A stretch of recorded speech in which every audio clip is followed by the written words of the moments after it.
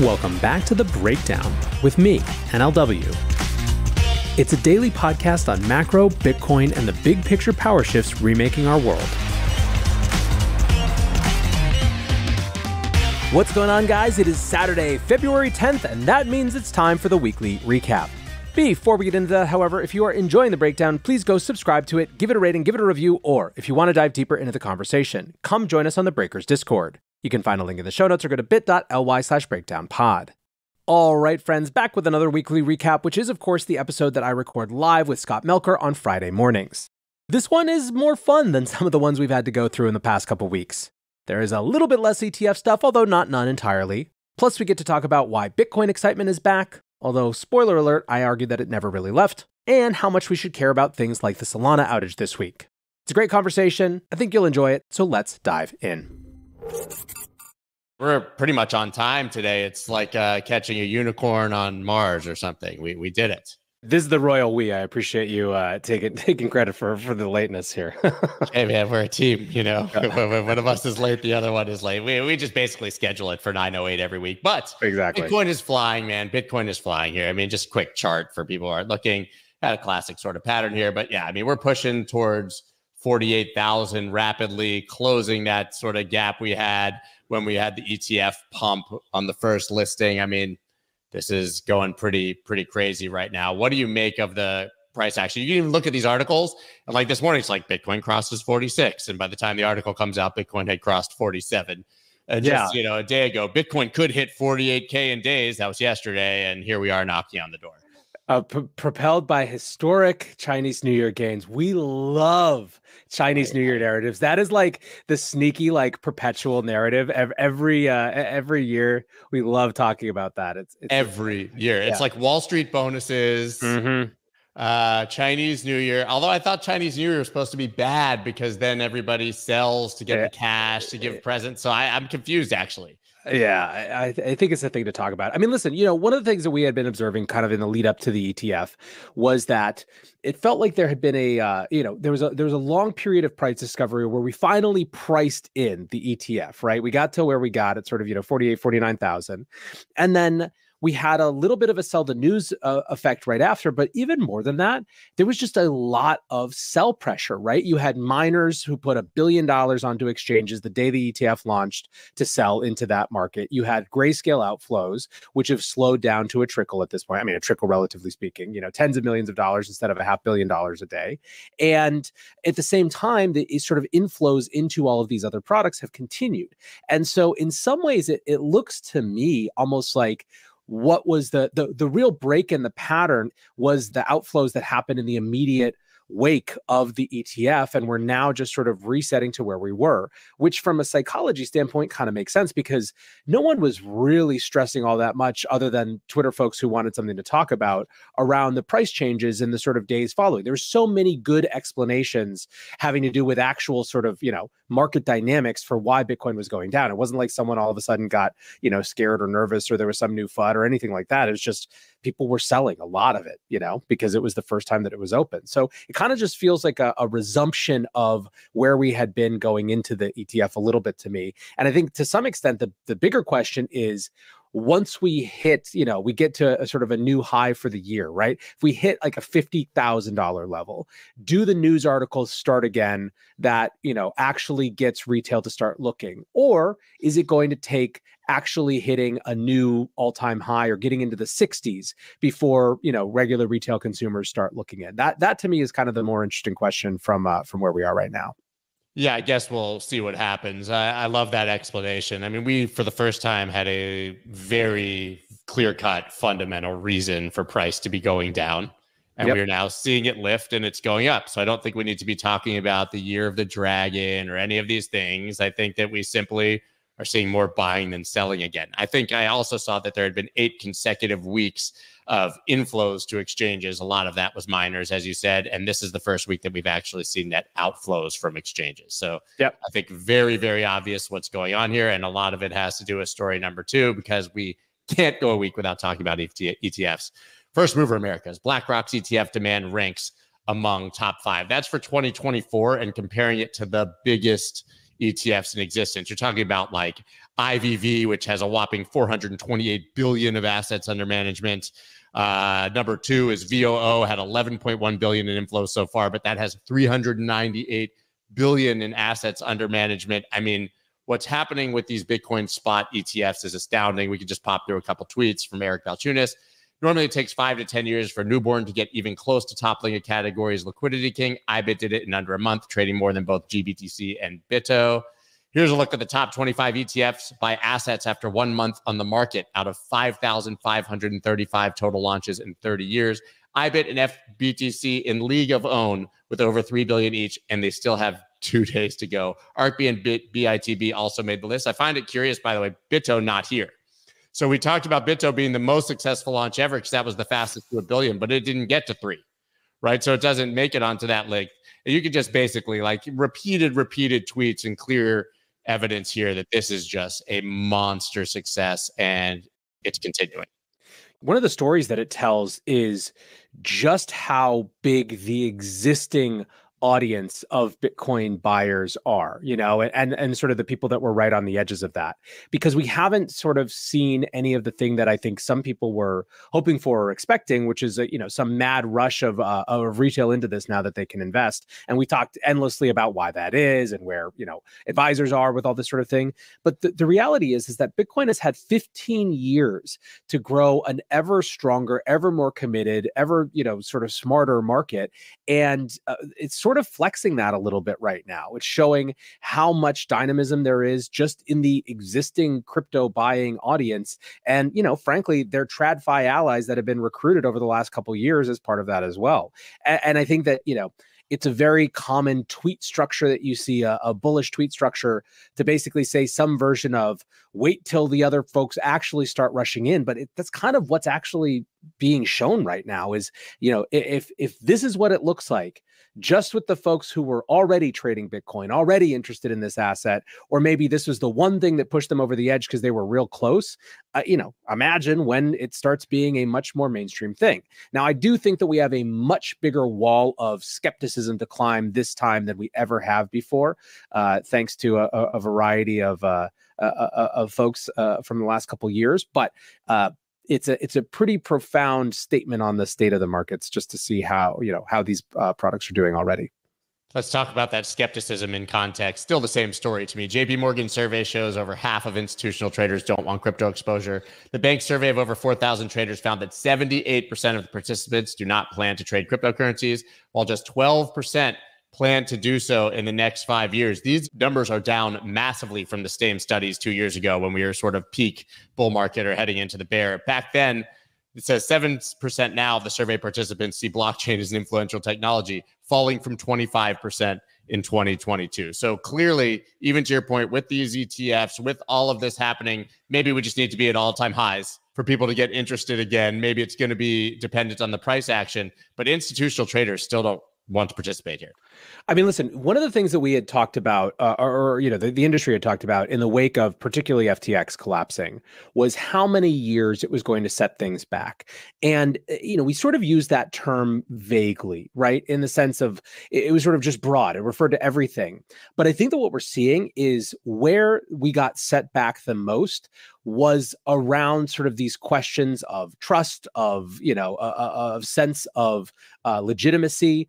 And the way that that's playing out is that there's a starker demarcation between the people who are still interested in crypto and those who aren't. There's kind of not a big middle anymore, right? There's not a lot of folks who haven't made up their mind in the way that there perhaps was a couple years ago. And I think that if you look at sort of bull cycles, a lot of what has happened is the folks who are somewhere in the middle, who don't really have strong feelings, just start to kind of go along with their friends. Well, what's happened now is that many of those folks have had, their worst sense of the industry confirmed, right? This whole crypto is just for criminals thing. That narrative had started to finally dissipate. And then we saw some of the most egregious financial criminals that we've had in decades.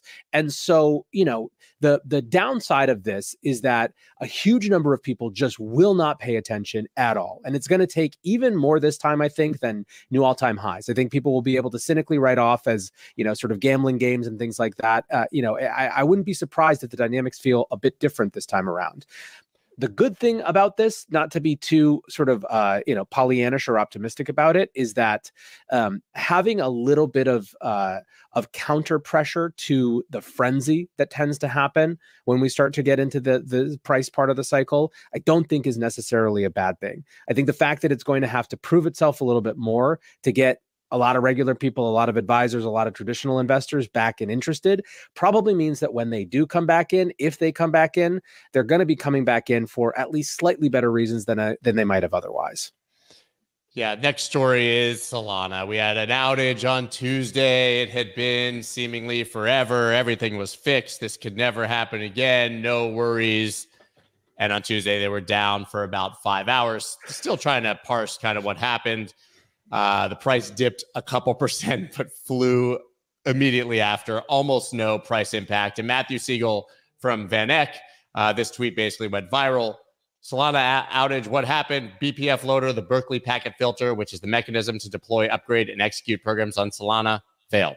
So we can get into that more deeply, but Solana went down, and that was something we thought would maybe never happen again, begging the question whether it is fundamentally sound, whether this is really a blockchain at all, if they can potentially just turn it off and turn it back on, blow on the cartridge, shake it, and hope for the best.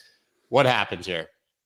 I mean, so one, I have no idea what happened. This is way beyond my capacity. Way above my pay grade. Yeah, sorry. Yeah, not even coming close to knowing anything about that. But listen, I think that the thing that people miss with this discussion is that there is still an active market conversation around trade-offs when it comes to decentralization and what the appropriate trade-offs are and what people are willing to bear, whether there is one answer, whether there are multiple answers for different types of applications. And in Bitcoin, Ethereum, and Solana, we have 3 different answers to those questions.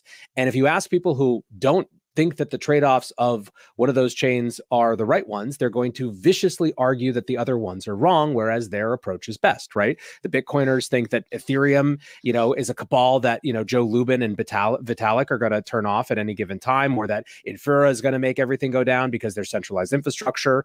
The Ethereum folks look at Solana and they scoff and point to, these individuals and the ability to do things and downtime and things like that. And the Solana people think all of those people are dinosaurs because the functionality is so fast and they feel so affirmed in the choices that they've made. I don't think that this changed anything about where any of the folks who have those feelings are. I think that we are still figuring out, and it is undecided. The market has not awarded a single winner yet when it comes to the question of how decentralized is appropriate for these sort of different applications. And so it doesn't surprise me at all that we saw a tiny little nervous dip and then right back to it, because the people who are excited about Solana aren't going to be thrown off by this. I think that they don't see Solana as its fully mature state. I think, we can be cynical from the outside about the sort of designation of it still being beta, but the folks who are building on it are not cynical about that. So they're much more willing to deal with this stuff. So listen, to me, it's just a great indication of how many, these fundamentally different categories of belief about how blockchain should be structured and what the trade-offs that should be made are that still exist in the market right now.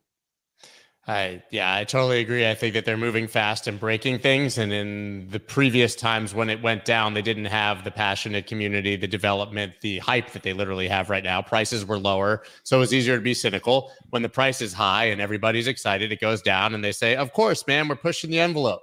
It's gonna, this is great. We're really testing what's possible here, and price goes right back up. I think that this is going to end up being a nothing burger. And if they have other outages for 4 or 5 hours, the people who hate it are going to continue to hate it. The people who love it are going to continue to love it. We have to pivot a bit to macro, although nobody ever wants to do that. We've got Jerome Powell on 60 Minutes. This is the interview happening right here. Full 2024 60 Minutes interview. But this was actually pretty interesting because Powell said some of the quiet parts out loud. I think the one that to me was the most shocking, although obvious, was when he was talking about the U.S. fiscal trajectory. He said it is unsustainable. I don't think that's at all controversial. And I think we know that we have to get back on a sustainable fiscal path.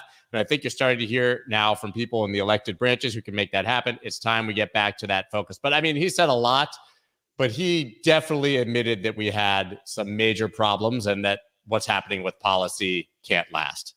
And there's nobody who's going to pivot. I don't know what he's talking about, but nobody's going to be changing that. I should probably also highlight, by the way, that there was a lot of fear about CPI numbers today. and they came in basically in line. Seasonal adjustment was fine. So that was another nothing burger in line with this. Yeah, this is interesting to me. I mean, so the core function in some ways of this interview was to reset market expectations around how fast we're going to get rate cuts and how big they're going to be this year, right? The market was pricing in 6 rate cuts before the interview, and then it was pricing in 3 after. And so it seems to me that that was sort of the, when it came to why he would do this, right? He hasn't done one of these, this high profile in interviews since around sort of the COVID times. When it comes to that almost like throwaway comments on the U.S. fiscal situation, it feels a little bit more personally mediated than sort of like Fed policy. I think Powell's staring down. Either we go into a second Biden administration, or he, goes into a Trump administration where, Trump has sort of made clear that he's not keeping Powell around. And so I wouldn't be surprised if we start to see, Jerome say what Jerome thinks a little bit more here and there, especially when it's not stuff that the Fed is necessarily like expected to control in the immediate term. So it was, weirdly, it was on the one hand, the most illuminating or interesting part of the conversation to us, certainly, who are thinking long term, but is also like fairly irrelevant to the traders who are going to make decisions based on what he said for Monday morning. Yeah, and you talk about the political side of it. Powell emphasized, as he has repeatedly in the past, that Fed officials do not factor politics or elections into their policy decisions. We never do, and we never will, he said. What do you think? Maybe. I mean, I perhaps unpopular opinion relative to the crypto crowd, but like, I think that history will judge Powell fairly impressively when it comes to resisting outright political pressure during his tenure. Now, that doesn't mean that there weren't sort of concessions to that here and there, but I think it's preposterous from what we've seen from this Fed that somehow he was going to try to throw the election to Biden by doing more aggressive rate cuts. It's just so that there's nothing to indicate at any point in his thing. Listen, I think that where history will judge Powell harshly is for continuing to keep rates so low when inflation was clearly coming, right? They will rightly recognize that the Fed played a major role in causing the sort of the depth of inflation that we experienced. That'll be the biggest stain. But the issue will be that, not sort of kowtowing to political pressure in some way. At least that's my perception of it. So you're saying that inflation was not transitory? It was just on a 5-year scale, Yeah, after the highest rate hiking in history. Yeah, coincidence how that happened. I'll give it to you that he's not bowing to political pressure. I mean, I think Elizabeth Warren was very aggressive even in the past week, saying that the Fed needs to cut rates immediately. You don't see any response to that. And frankly, when you listen to Waller and the other other members of the Fed, you can see them constantly reiterating, there's no reason for us to cut yet. Chill. Yeah. Right? Everybody thinks it's March. Everybody thinks it's May. I wouldn't be surprised if it's not till the end of the year, if then.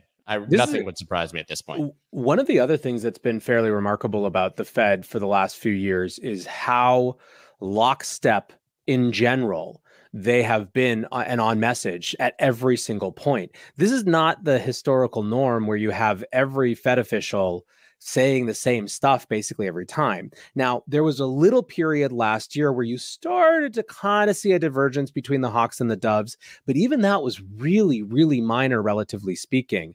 And, we are right back to full court press of the same message once again. And it's pretty interesting to see. Yeah, the final story that we have today is this slight regulatory crackdown or legal crackdown on the crypto world in South Korea and in the United States. The first story, and I loved the headlines. This one's a bit less hyperbolic, to be honest, but South Korea to enforce tougher crypto law with potential life sentences. The other headlines I read made it seem like if you committed any crime related to crypto, you were do not pass go, do not collect $200, go directly to jail and for the rest of your life. But clearly, Korea is outlining some higher level offenses that could get you more severe penalties, including life imprisonment. But man, it would have to be a hell of a crime for that to be the case, I think.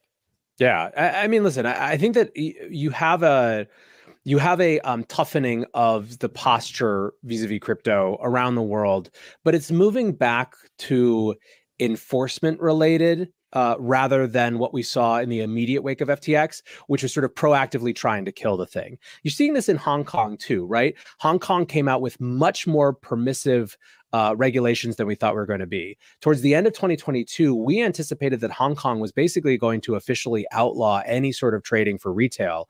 And instead, they painted a very clear path for, what types of assets retail could be involved with, what, you had to do if you were an exchange there.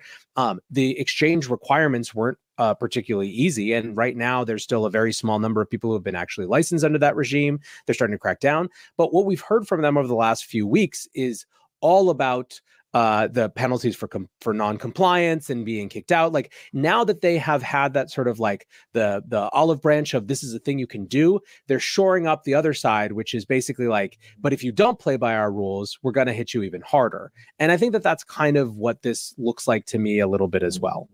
Totally fine. They should do that. That doesn't anger me or surprise me in the very least, if that's all it is. SEC adopts rule to have stricter oversight over dealers looping in crypto and DeFi. There's a 247-page rule that I obviously did not read. The part that was interesting was with the exception of having assets less than $50 million. So a lot of people shrugged this off and said, who's got more than 50 million bucks in this market? This doesn't apply. But I've actually heard some lawyers have some very concerning takes about what this could mean and how this could be extrapolated. Can you dig into this at all?